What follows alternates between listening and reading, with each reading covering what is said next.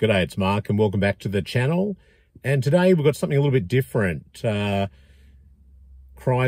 Mopar, well known across the USA and Australia as well.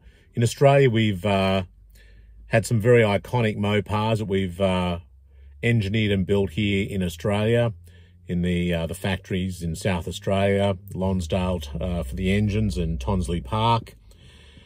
But this is an episode about some very unusual and interesting Chryslers that I came across recently. I purchased a brochure for JDM market, Japanese domestic market, Chrysler Australian products that were actually sold in Japan. So let's check those out. So this is quite a large format brochure, and the first thing that strikes you is it's not a format or a design that was offered in Australia, and it's just titled Chrysler 318 four-door sedan, Chrysler Charger 770 two-door coupe. As you go through it, there's a whole lot of Japanese writing, which, I mean, I could use Google Translator. I guess if you want to freeze frame, you might want to do that yourself. But the first model it covers is the Chrysler by Chrysler. It's a 318, which is interesting because in Australia, the Chrysler by Chrysler, CH and CJs were available with a 265 Hemi 6-cylinder or a 360 5.9 litre V8. There was no 318. In the CK, which was the last of the Chrysler by Chryslers, I think 1976. I understand that a 318 was made available in that model, at least in my glasses guide, my dealer guide I've got from that era. It does list 265, a 360 and also a 318. So it's interesting that the Japanese spec car, this is around 1974, has the 318 in it. They probably thought, with the price of fuel and running costs that, 360 was probably a bit over the top, and having owned a Chrysler by Chrysler, check out my episode on that from a few years ago. I owned one of those back in the 80s. That drank like a fish. So a 318's deemed to be more economical. And there's a nice silver car that's depicted here with the Japanese businessman in the back with his pipe, giving the impression that he's being chauffeured around in it. And when you look at the car, there's some quite unique elements on the Japanese market JDM spec vehicle compared to the Australian domestic market. So apart from the 318 engine, which I mentioned earlier, you've also got these Japanese side view mirrors on the front fenders, which was something that all the Japanese cars had back in the day, and anything that was sold in Japan was required to have that as well. So this Chrysler by Chrysler has that feature. It also has front side marker lights that were not fitted to the Australian local market vehicles. That was also a requirement, obviously, for the Japanese market as well. In terms of interior trim, it's the brocade, the Chrysler brocade, which is really nice, quite hard wearing, and I thought it looked really, really good. Power windows, standard in the car, of course. In the brochure, they depict this really beautiful black example. Very rare to see a black Chrysler by Chrysler in Australia. I remember I was in Epping or Eastwood once, and I was waiting at the traffic lights, and as a pedestrian, and one drove past a black, immaculate black car, which was a mourning car from a funeral director's. And I thought, wow, that looks really terrific in that colour.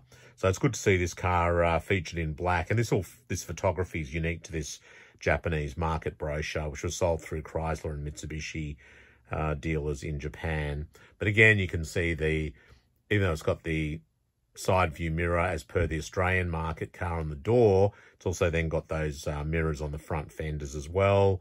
You can also see the little repeater lights on the front guard, which was something we also had, which had the indicators in there. And then you've got these rather bulbous side marker lights as well. At the back, again, there's some unique elements to the car compared to the Australian market. You've got these round reflectors in the lower panel below the rear bumper bar, and you've also got white or a clear reversing light as well. I think in the Australian market car, you only had the amber indicators, which would go on when you put the car in reverse. You didn't actually have white reversing lights on the Australian market cars. Then you go to the pages on the interiors. This looks fairly standard spec or similar to the Australian market cars. You've got that, it's sort of integrated air conditioning, but it's under dash, but that was the factory air in the Chryslers that we got in Australia. These cars also had some pretty good gauges, which was typical of Chryslers back in the day. You know, temperature gauge, fuel gauge, which was famous for bouncing all over the place. And also amps gauges as well. Power windows, also power seats. I think it was just the driver's seat that was electric. The passenger seat wasn't electric. And then this really cool signal-seeking radio cassette. That, I believe, was a Mitsubishi Electric item. And that was also the same as what was available as an option on the Australian market cars as well. Then the brochure moves into the Chrysler Charger 770. There's a nice, looks like a green metallic car here. It has the styled steel wheels on it, this particular one. It's got the sort of Japanese female model sitting in the front left-hand passenger seat, not the driver's seat, and but pretty cool imagery there. The car looks particularly smart, I think. Then there's this terrific rear three-quarter view, this glamour shot of the car. As I mentioned before, this is a 770 spec, so you can see that on the badging on the rear, Charger 770 with the red, white and blue. You've got the padded area just before the C-pillar there in the car, or maybe it's called a B. I think it's a C-pillar still, even though it's only got an A and a B pillar, or it's an A and a C pillar. I think it's an A and a C pillar. You've also got, as I said, the styled steel wheels here. You've got that reflector side marker light on the front fender, which was unique to the Japanese market cars. And you've got the fender-mounted mirrors as well. And then if you move to the rear, you can see the rear reflectors, and then you've got the clear reversing lights. Again, those two elements in particular were not on the Australian market cars. The Australian market cars use the amber indicators as the reversing lights. One thing these Chargers were renowned for were really nice interiors. They had the high back bucket seats, the center console. The Japanese market cars also have air conditioning, and I guess when you think of the climate in Japan, that makes a lot of sense. You've got the beautiful machined dash face and also machined metal finish on the console as well. And then another thing which is really interesting is this clock, which was fitted on the console, this sort of rectangular clock. That was unique to the Japanese market model as well. That was not available in Australia. So that was a nice little feature, I thought.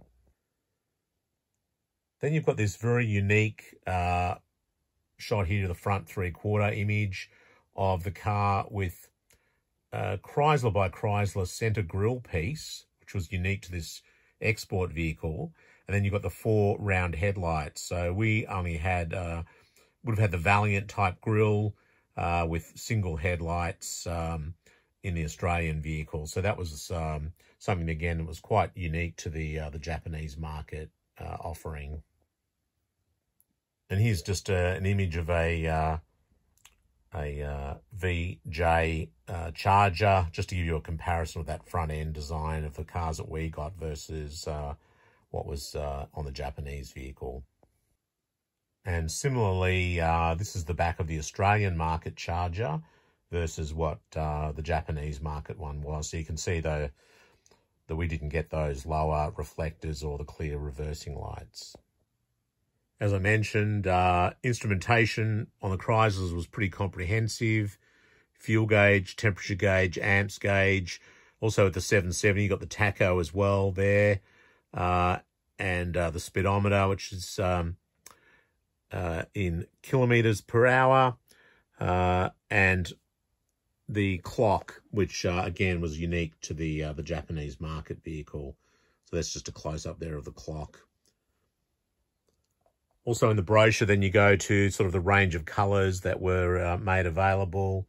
Yeah, pretty cool actually when you look at it. I don't know, some of these colours look a little bit odd. There's one here that looks almost like a very pale pink. I'm sure that was not available as a colour. That would have been just a standard Australian colours, I'm sure. I don't think there was anything unique for the Japanese market cars, although it's interesting that it looks to be a silver, a green, it shows as light pink. I think that's a white, a blue, and then a black. So a fairly restricted range of colours, and it makes sense because, you know, there would have only been a fairly small number of these sold in Japan, maybe a couple of hundred, something like that. And they cover off a bit of detail around the front disc brakes, ventilated disc brakes, and then the 5.2 litre V8 engine, just showing a sort of an X-ray view of that engine. You know, good reliable engine, the Fireball V8, but yeah, clearly not a 265 or not a 360 in terms of available engines in these export cars. They were all just sold with a 318 V8. I think that would have been a fairly expensive car in Japan as well.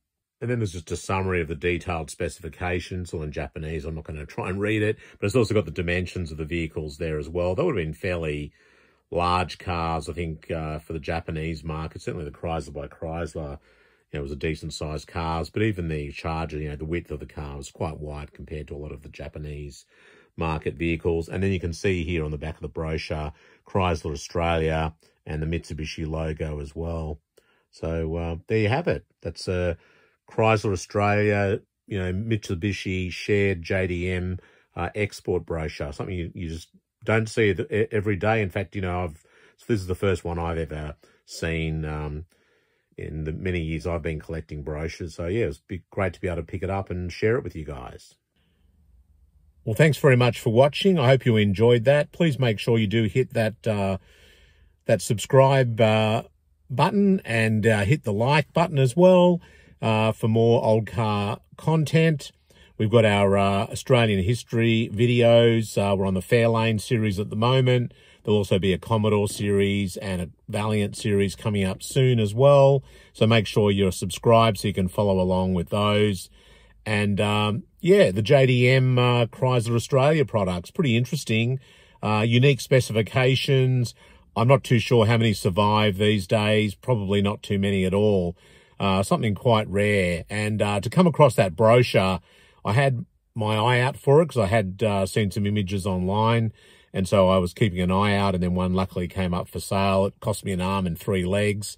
But luckily I know a centipede. Anyway, thanks for watching. We'll see you next time. Bye.